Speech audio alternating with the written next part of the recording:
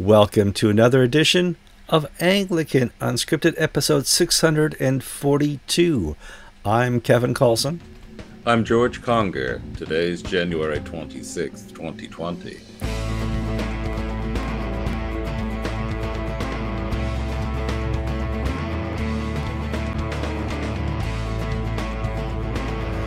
All right, welcome to another show of Anglican Unscripted. We've been doing this almost 10 years. You're going to watch the show and say, you guys are amateurs. No, but we've been doing this 10 years and we're still amateurs. But before we get too far into the program, it really helps if you like this program. YouTube is now starting to recommend us again, and Facebook is recommending our program to people who are Anglicans and Christians, and that really helps. And that's done because you've liked the program, and they will promote through free advertising programs that are liked frequently. We really appreciate that. Please go to the comment section. That's where the show continues. A lot of great comments this week. We read them all, and we respond to the ones where we want to respond. Not all of them. That'd be silly. And what else do I want to say? Oh, share the program. Please share this program. You do that on YouTube. There's a little share button. You click it. On Facebook, there's another share button. You click that, and you can share it with your friends, family, foes, whoever you want to. If you're not subscribed, I hate to say this every week, but there's people who watch this program who are not subscribed yet. Click that little red rectangle and the bell, and you will be subscribed. That little thunder you hear in the background, that's George playing with his microphone. No, my mouse. You play your mouse. I now have a screen that allows me to have you and my notes simultaneously, so I'm not always going to be looking down. Upgrades. Look up now. That's cool. Yes. All right, so before we get too far, how you doing this week, George? Oh, busy. Even though church hasn't met for 2 Sundays because of a severe COVID outbreak in the county, 70% of the people in the hospital in our county have COVID. It's spiking up really bad, so we made the decision to only do online for the last 2 weeks. We'll reassess this weekend. But I have to tell you, I haven't had a day off since this began. Monday through Sunday, I haven't taken vacation. And man, it's starting to get old and tiring. We had our vestry meeting last night, and there was a vote taken that we are all sick and tired of COVID. You know, it can be over now, and it's just, there's the light at the end of the tunnel. Nobody said all clear, it's all over. This vaccine offers a light at the end of the tunnel. It looks like we can, pretty much provide some immunity from this horrible virus. But that's still, almost a year away before the entire population gets the vaccine. My parents got it yesterday. I haven't heard any reports from Mom about how good or bad it was, but she will tell me. She's that type of person. I contacted the Florida Department of Health because the governor has announced that churches now may register as vaccination sites. And so I want the world to see the brand new clean carpet in my parish hall, and all the old posters taken down saying "Join Alpha for 2014." But Florida's had a pretty good rollout of the vaccine. They've done it solely by age, and they're basically working down age, and so no special workers, no politicians, none of this or that, and they are broadening the scope of who can offer vaccines. School nurses, health clinics, and then it's now, if you have a medical licensed nurse, practitioner, pharmacist, or doctor who would be willing to work at this place, you may register your church or nonprofit to be a free vaccine site. Now, we only have a single site in the county, so, it's a lot of work. But here's the funny thing: the woman I talked to at the health department in Tallahassee said their thinking is that this is going to be with us in this sort of form until September. Yeah, and that really is depressing on so many levels. No, it is. I mean, you're worried from this. I'm worried from this. Everybody I talked to is just completely COVID worry. And it's hard to put into words exactly what this has done to our nation, to our world, to our economies, to our church, to our politics. COVID is just this mark in time that isn't a single day event like the World Trade Center was. This is lasting a long time, where the soul just gets kind of tired of it. I wake up and I had to go to Starbucks to get my refill on my coffee grounds today so I could have fresh French press because I ran out. And here I go again. I'm getting in my car. I'm putting my face mask on. I'm going in there. I had to explain to the lady 3 times through my mask what exactly I wanted. And it's depressing to continue to do that. The humans are not designed to walk around wearing masks. It's part of this weariness. We're sick and tired of it. Now, George, I currently at an RV community here in Florida where everybody's 65 to 95, a couple 105s. They walk around with no mask at all because they were vaccinated already. You guys have vaccination of the elder population here in Florida. I think I'm the only one in this community that has not been vaccinated. So they stopped wearing masks right away. The governor has announced that we're not vaccinating carpetbaggers. Unless you have a Florida driver's license or a Florida utility bill, you can't get the free vaccine, because we're getting all these people from New York coming down to get vaccines because New York is so dysfunctional. It's very dysfunctional. Well, New York is normally dysfunctional, but they're right now you can only get it if you're over 65 and you have to sign up online. Mm-hmm. Or if you're in a nursing home, they've already done those who are in facilities. But exciting time. All right, so let's move on to some good news. We've talked about Lord Carey in the news now for at least a year and a half, 2 years. Retired Archbishop of Canterbury was told by the Lambeth Palace, you are no longer allowed to officiate within the Church of England. And we were surprised. What's this? Well, what did he do? George, what did he do? And George thought, I don't know what he did. Let's look into it. You're friends with some of his family. You contacted, got in there, said nobody knows what he did. They're not telling him what he did. And this was 2 years ago news. And so finally we got some of the story that Lord Carey was in possession of some information about one of those accused bishops, and he didn't act on it fast enough, according to people in this day and age. And therefore, if you were not acting on it fast enough, too bad. We're cutting you off. It's not even that bad, Kevin. It's not even that bad. Basically, the Diocese of Oxford did what I called Emily Latella. If any of you remember Saturday Night Live in the 1970s, Gilda Radner would play a character on the news who would go off on this rant about some issue, and then she would be told by Chevy Chase that she was wrong, and she would turn to the camera and say, never mind.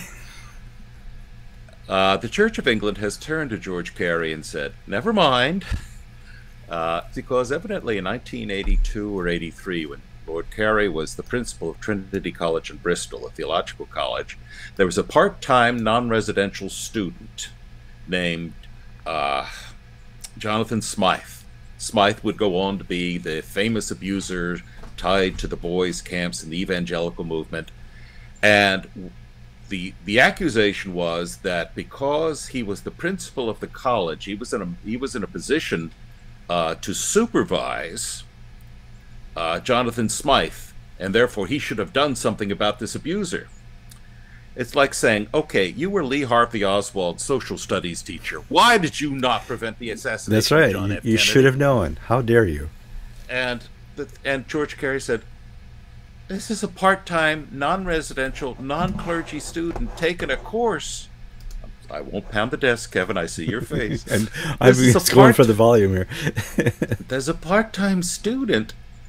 I can't remember this guy. And I had no knowledge of what he was doing. And the Church of England said, well, I guess you're right. Well, then you're not really a danger anymore to people, so we'll let you be a priest again and a bishop again. Well, did the Oxford Statement come with an apology? No. No, of course not. Now, the talk within the Church of England was that this was being pressed by Lambeth Palace because they wanted to be shown to be tough on safeguarding issues. And what it really did show was that Lambeth Palace was tough on making harmless people examples of safeguarding issues. Well, John Sentamu screwed up royally, and yet he just got a peerage from the British government, even though his safeguarding record was one that would normally have precluded him from any sort of government honor. But we don't talk about Sentamu because he is what he is. He is what he is. But I do notice the Church of England and Lambeth Palace is really tough on dead bishops. You know, or ones that are just about to drop dead, like George Carey. Yeah. He's in his late 80s. But this is just, it's a belated that, you know, Justin Welby talks a good game. He's never made any sort of amends for the George Bell fiasco. He's promised to talk to the victims of the abuse by Jonathan Smythe, whom Welby knew, and they were contemporaries, and he was aware of the abuse for a long time now. And he made all these public promises and statements, and the bureaucratic machinery has said, okay, we'll allow you to meet with him, but you may only ask these questions, and here's his prepared answer. In other words, it's a farce. It's just a farce. We now have a development that was reported in the Daily Telegraph that a report by the safeguarding group 318, 918, I'm sorry, I should know their name, has been completed on Jonathan Fletcher, and it was given to Emmanuel Church Wimbledon, the parish that ordered this. And they're going to hold it for 28 days before releasing it. And they're going to do some fact-checking. Well, the joke of it is, they have all along said, we knew nothing. They did the Sergeant Schultz about Jonathan Fletcher's abusive, unchristian behavior. But now they need to fact-check something that they know nothing about. So what this means is that the insiders who are going to get blasted have 28 days to think of an excuse, change the story, change the story, decide this is when I'm going on sabbatical, on my round the world yacht trip, and I'm not going to be reached. Change my email address. Yes. It just stinks so much of insider old boy prevarication, old boy jobs. I don't know. It must be extremely discouraging to try to see justice done in the Church of England because they just do such a good job in smothering it. Well, what a great transition, George. I want to thank you for this. The ACNA put out a pastoral statement on same-sex attraction and identity last week, and I thought it'd be a great time to talk about it because George and I, we've been here before.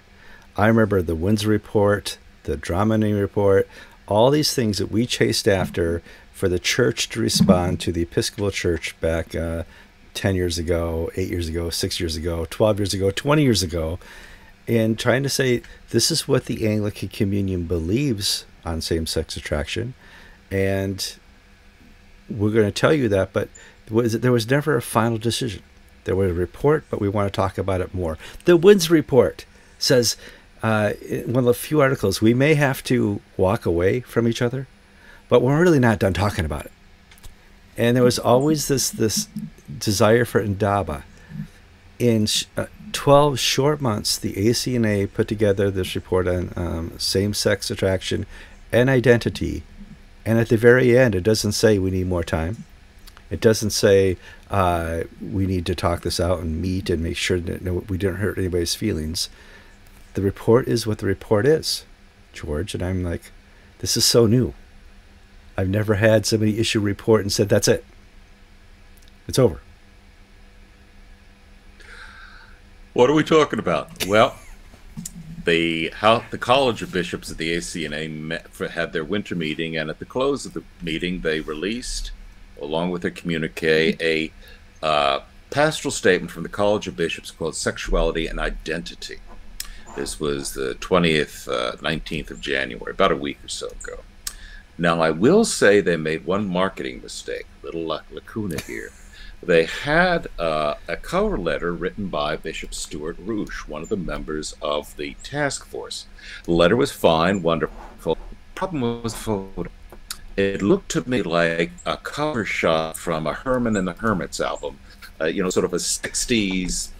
He has a bishop's vest and a white shirt. Purple bishop's vest. But the way it sits on him, he looks like a glam band from the early 70s, but affixed to a Kenny Rogers beard and mustache, and I'm just thinking, well. Okay, I want to re-record. That's the important stuff. That's the important stuff. I want to re-record just this topic because I kind of left you blank I'll do the transition part, and then my intro just left you with too much pause. You're like, what am I talking about? So let's redo that again. Let me put this here. Don't forget to take this edit out. All right, George, what a great time for a transition to our next story. And this story is, in my mind, 20 years in the making, only because the story has an ending. One of the few stories in the Anglican community that actually does. The ACNA put out a statement after their latest House of Bishops meeting on same-sex attraction and identity, and it is one powerful, well-written, very orthodox document that talks about how the House of Bishops wishes this topic to be discussed within the ACNA. And I've read it now 2 or 3 times, looking for the flaws. Found none. I'm not a theologian. I'm sure if you went, down the rabbit hole, you could find something somewhere in this document you didn't like. But George, you and I have been down this road before. We went through the Windsor Report, which was 2 or 3 years putting together a document that says, in the end, we still need to keep talking about it. Dramatine and all these different conferences we went to looking for an answer from the Anglican communion on human sexuality, and they always said, here's what the church believes, but we're really not done discussing it yet. This document says this is what we believe, and that's that.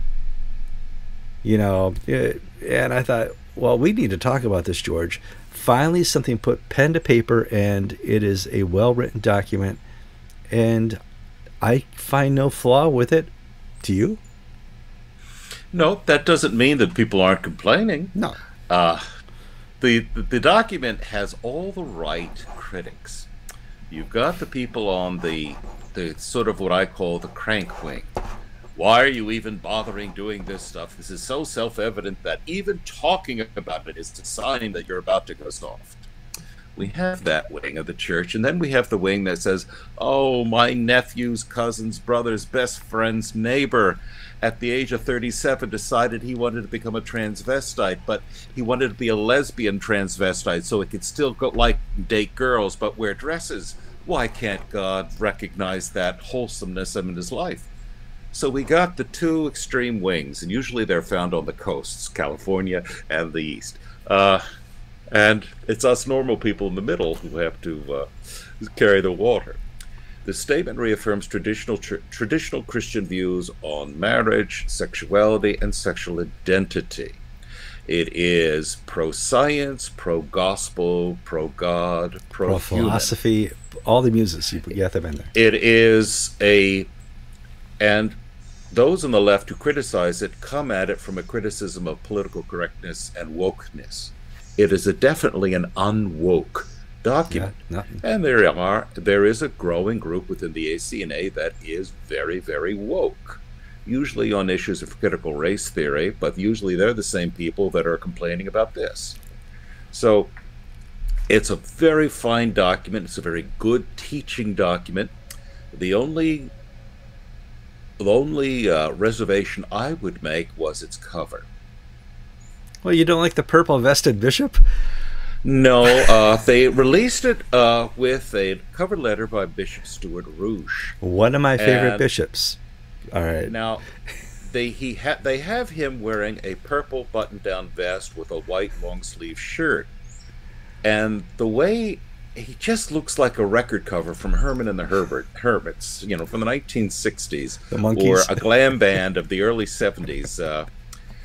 But the thing is, instead of having the hair that would go with that sort of outfit, sort of a mod 60s Carnaby Street look, he's got a Kenny Rogers beard and mustache. So it's just, you got two genres here that are really tearing at each other.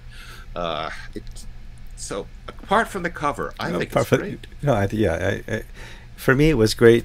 For me, it's the organization that put together as well. The ACNA, 80% of the bishops in the ACNA, given this task, would have come up with something pretty close to this. Go in and put together our statement on sexual identity. Okay, no big deal.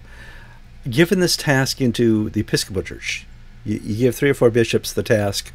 Go write a well-researched doctrinal letter on what we believe on sexual identity. What would the results be, George? Well, when they've done this in the past, they come up with things like blaming the Poles for the Holocaust. Remember that? They actually did. I They remember did that. It's like, what? Press conference, and the Bishop of Massachusetts suffragan, Harris, not Barbara Harris, the other one. The other one, yeah. Gail Harris goes off on this tangent about the Poles are responsible for the gassing of the Jews in the Second World War. What planet are we on here? Or if we don't go off on such silliness, we get these, it's God's will that cats and dogs get married so that we can have a true expression of cats and dogs' humanity. Just... Oh no, we can write this stuff.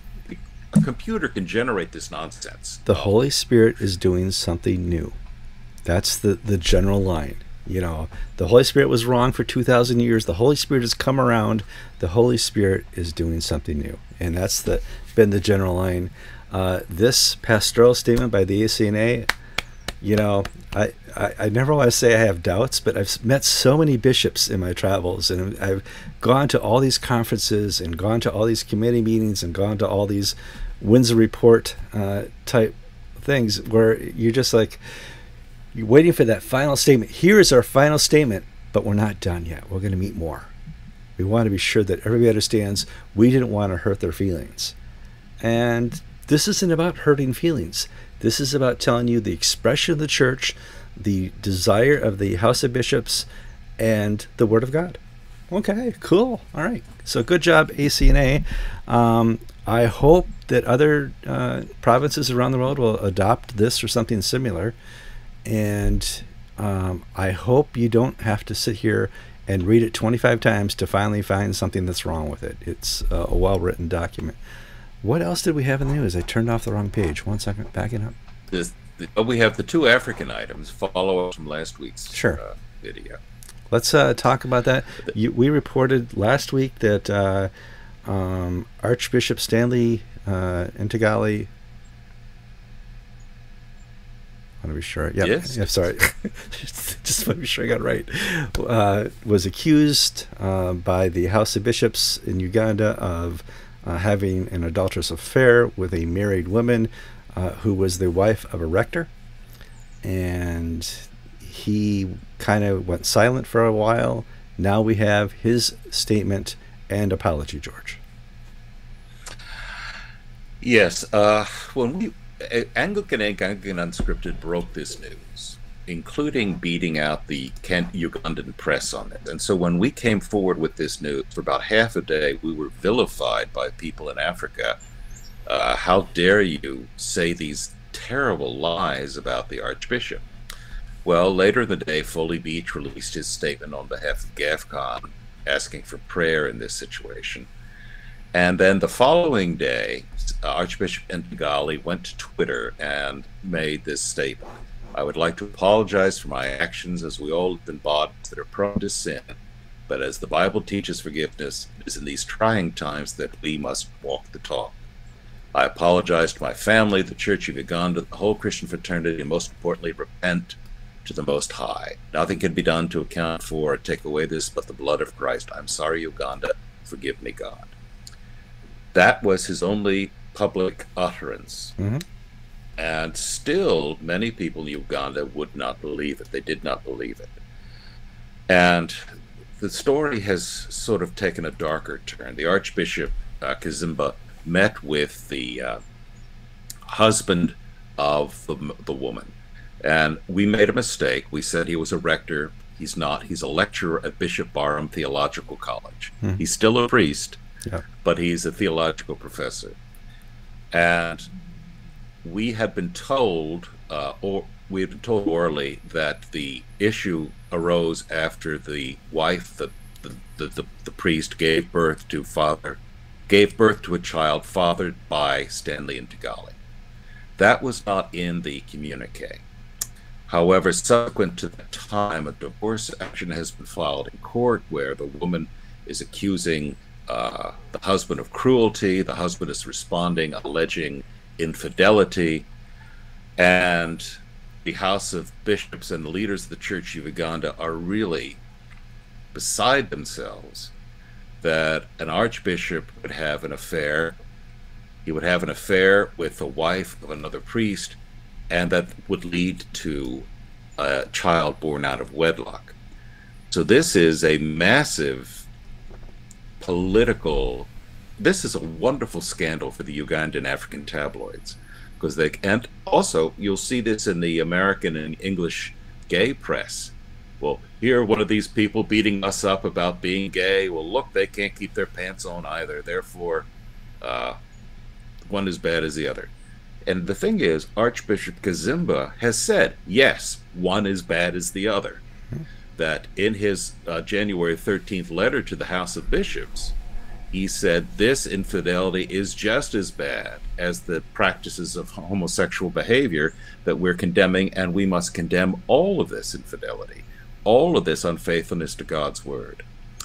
So this story is going to continue as it gets dragged through the courts into divorce settlements and paternity tests, who is the father of this child.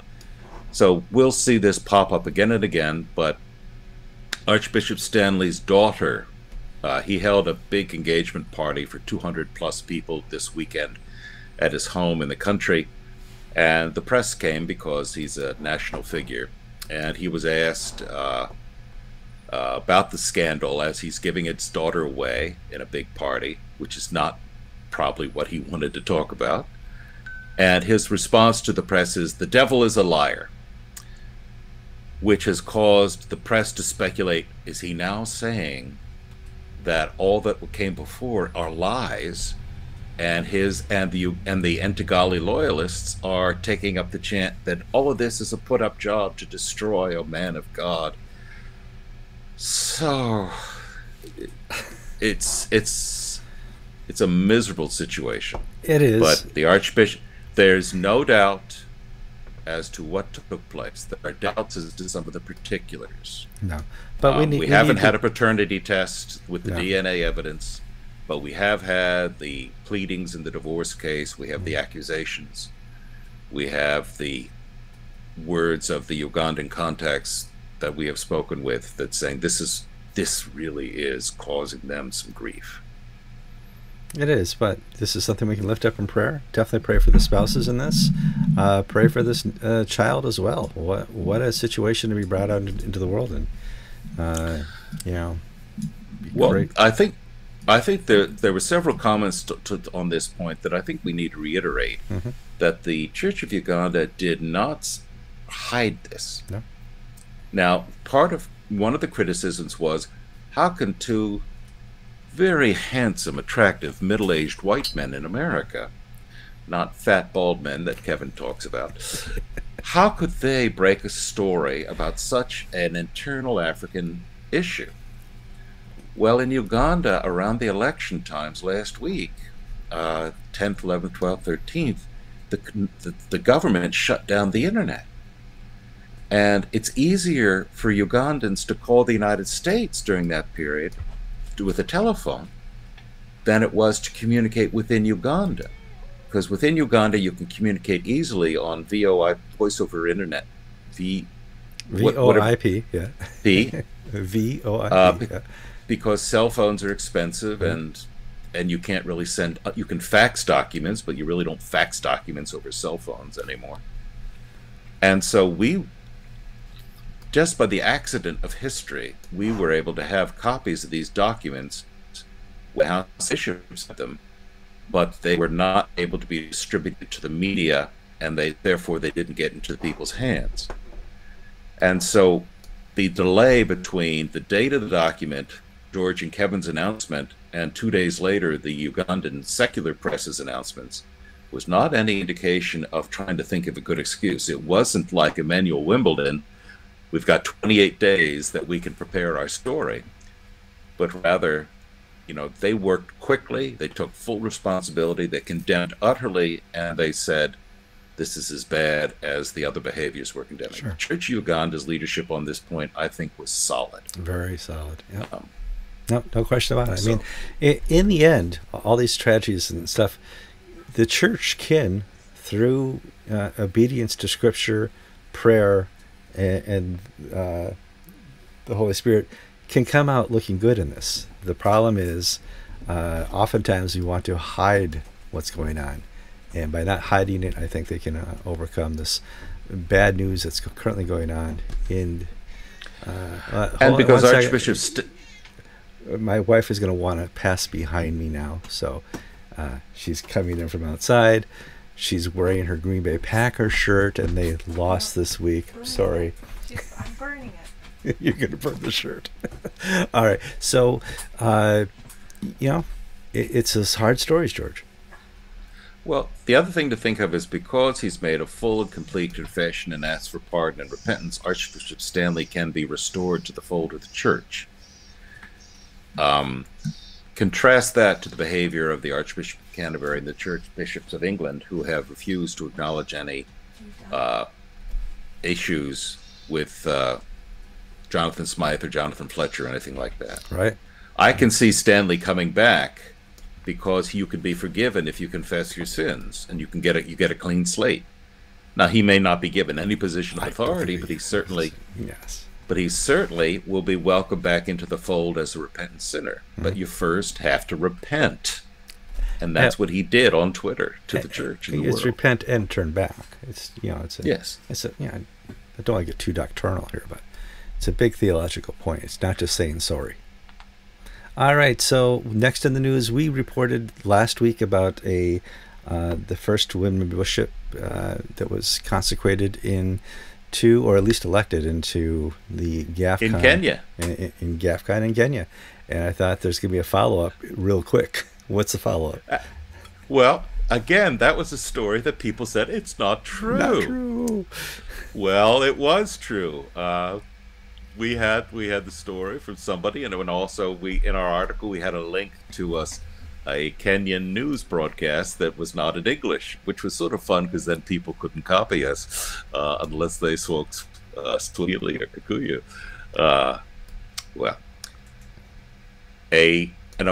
The story: Emily Oyango, Dean of Students at St. Paul's Limerow Theological College, was last Saturday, a week ago Saturday, appointed, not this past Saturday, but the prior Saturday, was appointed assisting bishop of Bondo.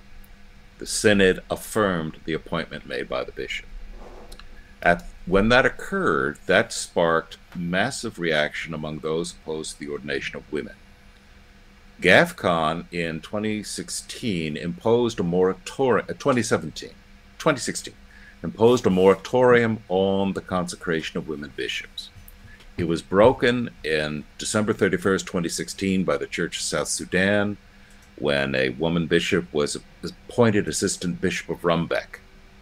The new and that was by,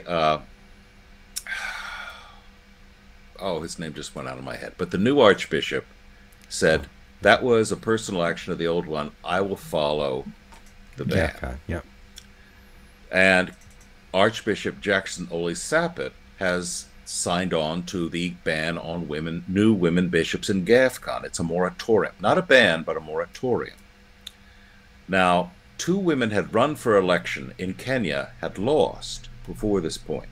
And the Kenyan Constitution and canons say any clergy over 35 and canonically good standing is eligible to be a bishop. And at the 2019 Kenyan Synod in Nairobi, an amendment to the Constitution was passed to change it to any male or female priest in good standing, so that it wouldn't rely solely on grammar. Any priest, so in other words, the old English standard of men, it stands for men and women. Correct. And this was passed, but at the 2019 Synod, Archbishop Jackson Ole Sapit said, well, this needs a second reading to be formally adopted, but by the same token, I have pledged that our province will honor this. Fast forward, the Kenya's internal moratorium, which was adopted 5 years ago, ends. So we only have the GAFCON moratorium.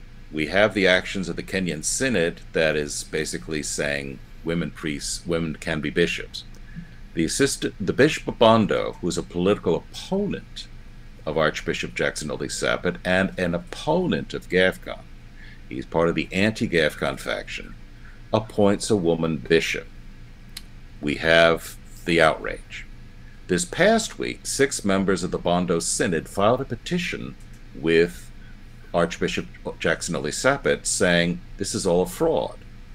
The process to appoint a bishop was not followed. The bishop just steamrolled and strong-armed everybody. And besides, we're about $120,000 in the red, and some priests haven't been paid in a year in the diocese. How can we afford a new bishop? And what does it say that the new bishop, who was dean of students at St. Paul's, has been immediately returned as dean of students at St. Paul's to exercise episcopal ministry as dean of students of St. Paul's? So what is this telling us, that we actually need a bishop? Or is the Bishop of Bondo doing some sort of virtue signaling to attract money from the West to bail out his diocese financially? So the appointment of Dr. Emily Onyango is not a done deal. It has to be affirmed by Archbishop Jackson Ole Sapit and the House of Bishops.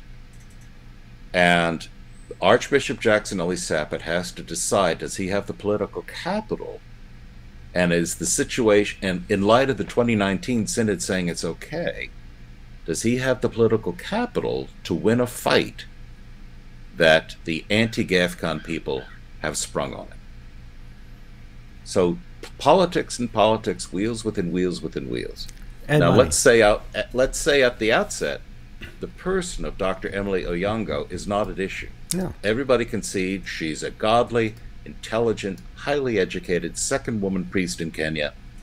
If anybody's going to be a bishop, she should be, according to traditional standards. However, what was the motive in appointing her a bishop? Was it merit, or was it tokenism? If it's tokenism, then we know what the answer is. Yeah, well, I mean, I don't think all of Trinity Wall Street's money has been given out yet. A lot of it went to Tanzania, as we've discussed. Maybe Bondo got $15,000 a few months ago in COVID relief from Trinity Wall Street. So Bondo is one of the few Kenyan dioceses that is at the tap of Trinity Wall Street. And Trinity Wall Street definitely knows their address then to send another check to thank them for this little token of appreciation for trying to break up GAFCON. Good luck, guys. All right, any other news we got going on here, George? I have a story about Indian corruption. Yeah, okay, yeah, that's the oldest joke in the world. That's the oldest Indian joke we have. The primate of South India is under criminal investigation for fraud for selling admission to one of the church's medical colleges. Actually, we covered that in a story about 4 months ago. Yep. That's all right. It may go to trial soon, but they got him dead to rights, pocketing money and the problem was he got greedy. He wouldn't share the proceeds with some of the other people, and they ratted him out to the government medical board. So, friends, here's the trick of the mafia success. They share the wealth among the crooks. Yes. They don't keep it all for themselves. Indian bishops, remember this. Share the wealth. Don't keep it all for yourself. And then you won't get caught. It's something to do in the Vatican as well. Let's quickly wrap up here. For those new to the program, Anglican Unscripted is a sister site of Anglican.Inc. Anglican Inc. is where we post lots of stories about Christian news around the world, Anglican news around the world.